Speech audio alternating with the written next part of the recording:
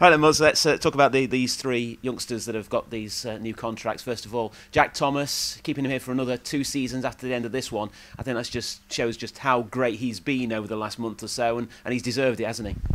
Yeah, he's been excellent. I wouldn't say he's been great, because great's it's a strong word. He will be great.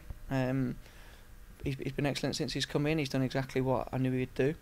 And it's about us now looking after him and making sure we get the best out of him at the right time. What sort of things can you do now with him to make sure that he keeps developing further?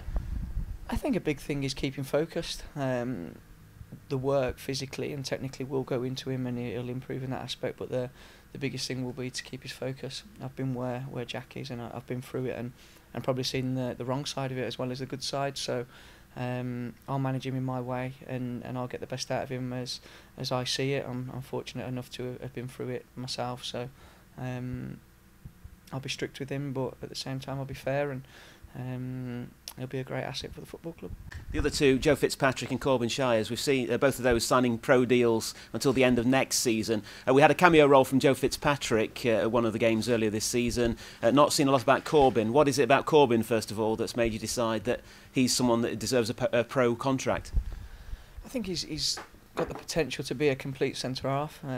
He's 9'7", but with feet of a wizard. So when you've got them two ingredients for a centre back, it's brilliant. He can play.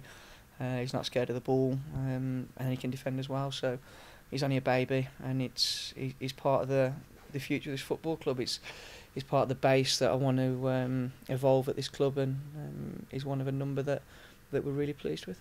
Yeah, and talk about Joe as well. As we say, we saw a little bit of what he's of when he came on as the second half sub recently. What is it about him as well? I mean, he looks like he's another central midfielder with a future. Yeah, he's a footballer. He loves the ball. Technically outstanding. I'll put him in the same bracket as Chris Clements, potentially. We're now getting into him the other side of the game, and the physical side, and what you have to do without the ball. And Joe really excites me.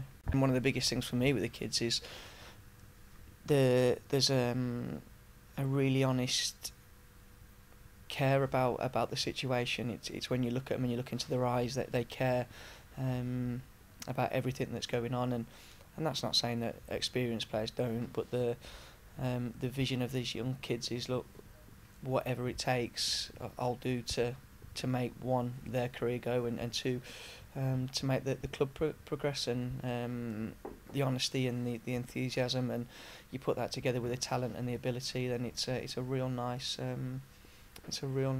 kind of product to have.